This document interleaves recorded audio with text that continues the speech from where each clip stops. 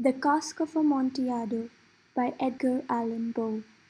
The 1,000 injuries of Fortunato I had borne as I best could, but when he ventured upon insult, I vowed revenge.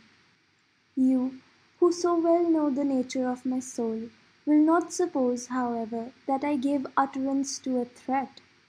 At length I would be avenged. This was a point definitely settled. But the very definitiveness with which it was resolved precluded the idea of risk.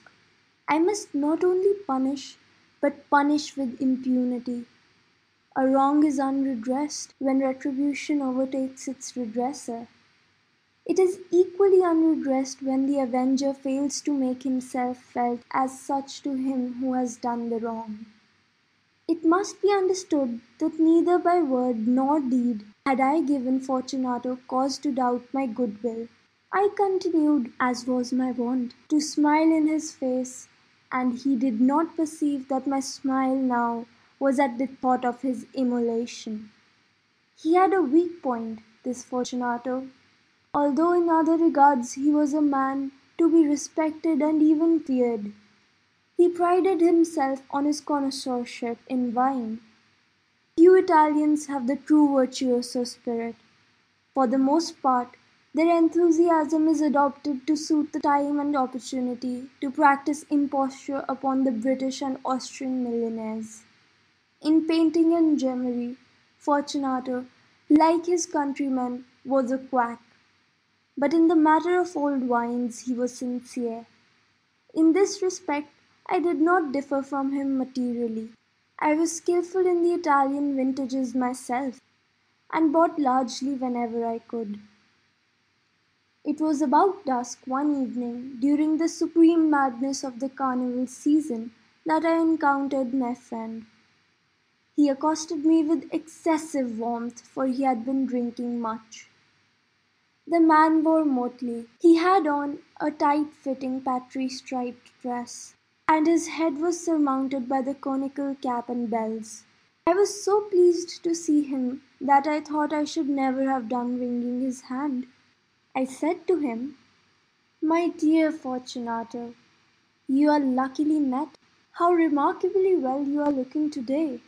But I have received a pipe of what passes for Amontillado, and I have my doubts." "How?" said he. "Amontillado? A pipe? Impossible! And in the middle of the Carnival." "I have my doubts," I replied, "and I was silly enough to pay the full Amontillado price without consulting you in the matter. You were not to be found, and I was fearful of losing a bargain." "Amontillado?" "I have my doubts." "Amontillado!" "And I must satisfy them." "Amontillado!" "As you are engaged, I am on my way to Luchesi. If anyone has a critical turn, it is he. He will tell me. Luchesi cannot tell Amontillado from sherry. And yet some fools will have it that his taste is a match for your own. Come, let us go." "Whither?" "To your waltz." "My friend, no. I will not impose upon your good nature. I perceive you have an engagement, Luchesi." "I have no engagement. Come." "My friend, no. It is not the engagement, but the severe cold with which I perceive you are afflicted. The walls are insufferably damp. They are encrusted with nitre." "Let us go nevertheless. The cold is merely nothing, Amontillado. You have been imposed upon. And as for Luchesi, he cannot distinguish sherry from Amontillado." Thus speaking, Fortunato possessed himself of my arm. Putting on a mask of black silk, and drawing a roquelaire closely about my person, I suffered him to hurry me to my palazzo. There were no attendants at home. They had absconded to make merry in honour of the time. I had told them that I should not return until the morning, and had given them explicit orders not to stir from the house. These orders were sufficient, I well knew, to ensure their immediate disappearance. one and all, as soon as my back was turned. I took from their sconces 2 flambeaux, and giving one to Fortunato, bowed him through several suites of rooms to the archway that led into the vaults. I passed down a long and winding staircase, requesting him to be cautious as he followed. We came at length to the foot of the descent, and stood together on the damp ground of the catacombs of the Montresors. The gait of my friend was unsteady, and the bells upon his cap jingled as he strode. "The pipe," said he. "It is farther on," said I. "But observe the white web-work which gleams from these cavern walls." He turned towards me and looked into my eyes with 2 filmy orbs that distilled the rheum of intoxication. "Nitre?" he asked at length. "Nitre," I replied. "How long have you had that cough?" "Ahem, ahem, ahem." My poor friend found it impossible to reply for many minutes. "It is nothing," he said at last. "Come," I said with decision, "we will go back. Your health is precious. You are rich, respected, admired, beloved. You are happy, as once I was. You are a man to be missed. For me it is no matter. We will go back. You will be ill, and I cannot be responsible. Besides, there is Luchesi." "Enough," he said. "The cough is a mere nothing. It will not kill me. I shall not die of a cough." "True, true," I replied, "and indeed I had no intention of alarming you unnecessarily, but you should use all proper precaution. A draught of this Médoc will defend us from the damps." Here I knocked off the neck of a bottle which I drew from a long row of its fellows that lay upon the mould. "Drink," I said, pressing him the wine. He raised it to his lips with a leer. He paused and nodded to me familiarly, while his bells jingled. "I drink," he said, "to the buried that repose around us." "And I to your long life." He again took my arm and we proceeded. "These vaults," he said, "are extensive." "The Montresors," I replied, "were a great and numerous family." "I forget your arms." "A huge human foot in a field azure. The foot crushes a serpent rampant whose fangs are embedded in the heel." "And the motto?" "Nemo me impune lacessit." "Good," he said. The wine sparkled in his eyes and the bells jingled. My own fancy grew warm with the Médoc. We had passed through the walls of piled bones, with casks and puncheons intermingling into the inmost recesses of catacombs. I paused again, and this time I made bold to seize Fortunato by an arm above the elbow. "The nitre," I said. "See, it increases. It hangs like moss upon the walls. We are below the river's bed. The drops of moisture tickle among the bones. Come, we will go back ere it is too late. Your cough?" "It is nothing," he said. "Let us go on. But first, another draught of the Médoc." I broke and reached him a flagon of de Grève. He emptied it at a breath. His eyes flashed with a fierce light. He laughed and threw the bottle upwards with a gesticulation I did not understand. I looked at him in surprise. He repeated the movement, a grotesque one. "You do not comprehend," he said. "Not I replied. "Then you are not of the brotherhood." "How? You are not one of the masons?" "Yes, yes," I said. "Yes, yes." "You? Impossible." "A mason?" "A mason," I replied. "A sign," he said, "a sign." "It is this," I answered, producing a trowel from beneath the folds of my roquelaire. "You jest," he exclaimed, recoiling a few paces. But let us proceed to the Amontillado. Be it so, I said, replacing the tool beneath the cloak and again offering him my arm. He leaned upon it heavily. We continued our route in search of the Amontillado. We passed through a range of low arches, descended, passed on, and descending again, arrived at a deep crypt, in which the foulness of the air caused our flambeau rather to glow than flame. At the most remote end of the crypt there appeared another less spacious. Its wall had been lined with human remains, piled to the vault overhead in the fashion of the great catacombs of Paris. Three sides of this interior crypt were still ornamented in this manner. From the fourth side the bones had been thrown down, and lay promiscuously upon the earth, forming at one point a mound of some size.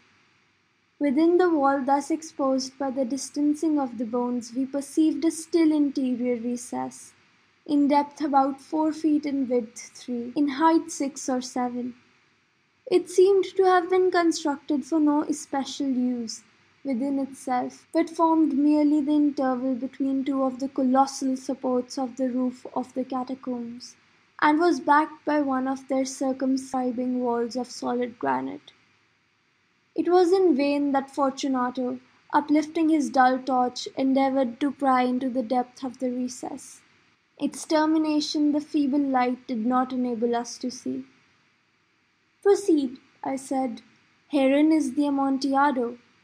As for Luchesi—" "He is an ignoramus," interrupted my friend, as he stepped unsteadily forward, while I followed immediately at his heels. In an instant he had reached the extremity of the niche, and finding his progress arrested by the rock, stood stupidly bewildered. A moment more and I had fettered him to the granite. In its surface were 2 iron staples, distant from each other about 2 feet, horizontally. From one of these depended a short chain, from the other a padlock. Throwing the links about his waist, it was but the work of a few seconds to secure it. He was too much astonished to resist. Withdrawing the key, I stepped back from the recess. "Pass your hand," I said, "over the wall. You cannot help feeling the night air. Indeed it is very damp. Once more let me implore you to return." "No? Then I must positively leave you. But I must first render you all the little attentions in my power." "The Amontillado!"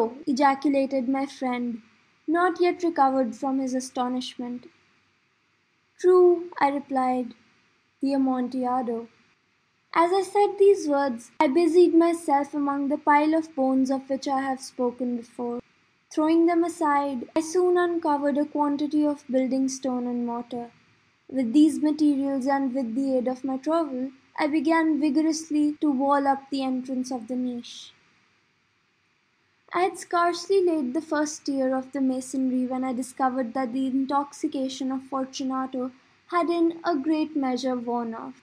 The earliest indication I had of this was a low moaning cry from the depth of the recess. It was not the cry of a drunken man. There was then a long and obstinate silence. I laid the second tier and the third and the fourth, and then I heard the furious vibrations of the chain. The noise lasted for several minutes, during which, that I might hearken to it with the more satisfaction, I ceased my labours and sat down upon the bones. When at last the clanking subsided, I resumed the trowel, and finished without interruption the 5th, the 6th, and the 7th tier. The wall was now nearly upon a level with my breast. I again paused, and holding the flambeau over the mason work, threw a few feeble rays upon the figure within. A succession of loud and shrill screams, bursting suddenly from the throat of the chained form, seemed to thrust me violently back. For a moment I hesitated. I trembled. Unsheathing my rapier, I began to grope with it about the recess. But the thought of an instant reassured me. I placed my hand upon the solid fabric of the catacombs and felt satisfied. I reapproached the wall. I replied to the yells of him who clamored. I re-echoed, I aided, I surpassed them in volume and in strength. I did this, and the clamourer grew still. It was now midnight, and my task was drawing to a close. I had completed the 8th, the 9th, and the 10th tier. I had finished a portion of the last and the 11th. There remained but a single stone to be fitted and plastered in. I struggled with its weight. I placed it partially in its destined position. But now there came from out the niche a low laugh that erected the hairs upon my head. It was succeeded by a sad voice, which I had difficulty in recognizing as that of the noble Fortunato. The voice said, "Ha, ha, a very good joke indeed, an excellent jest. We shall have many a rich laugh about it at the palazzo, over our wine." "The Amontillado," I said. "Yes, the Amontillado. But is it not getting late? Will not they be awaiting us at the palazzo, the Lady Fortunato and the rest? Let us be gone." "Yes," I said, "let us be gone." "For the love of God, Montresor!" "Yes," I said, "for the love of God." But to these words I hearkened in vain for a reply. I grew impatient. I called aloud, "Fortunato!" No answer. I called again, "Fortunato!" No answer still. I thrust a torch through the remaining aperture and let it fall within. There came forth in reply only a jingling of the bells. My heart grew sick on account of the dampness of the catacombs. I hastened to make an end of my labor. I forced the last stone into its position. I plastered it up. Against the new masonry, I re-erected the old rampart of bones. For the half of a century no mortal has disturbed them. In pace requiescat. End of the Cask of Amontillado